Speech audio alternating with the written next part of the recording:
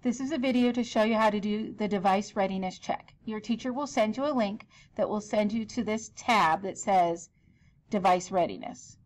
I also have my email tab up because I sent it to myself via email. You're going to hit begin, and this just explains that you're going to go through this little slide deck or video.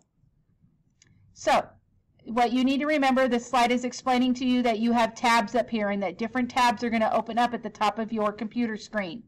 Those are different windows or tabs.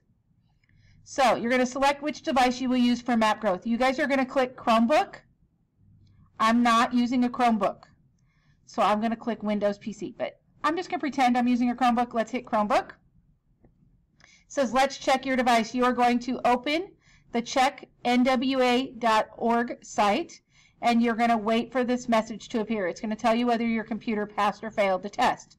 So all you have to do is click on this. It's going to open a new tab, and it's going to tell you whether your device passes or fails. Mine passed. So I'm going to leave this open. I'm going to go back to device readiness, and I'm going to tell it passed.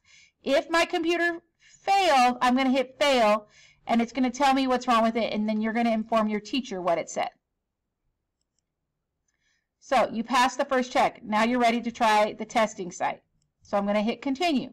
Remember that when you log into MAP, you get a login screen that looks like this. That's what we need to make sure you're getting. So you're going to hit got it.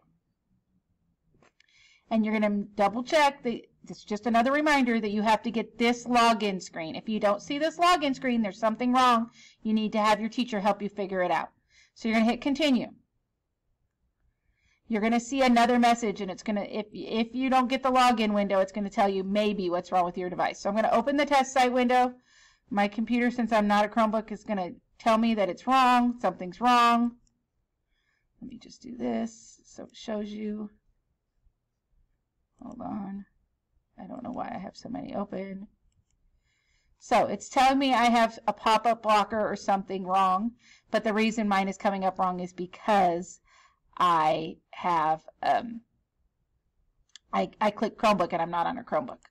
So if you need to fix the pop-up block, you just click on this button, and it's going to show you how to fix that. You just click on the little tab and say always allow from this, and then you hit continue, and you're going to hit refresh to change your settings, and then you're all done. And you're going to check it one more time to see it. So then you'd go back up to the test session login and refresh and see if it lets you log in. And of course mine's not because I'm not on a Chromebook. But I think actually if I pulled this down it would. So we're good. We're awesome. You guys are ready to go. Make sure you do this before the day of the test so we know that your computer's good to go and you can take the MAP test with no problems.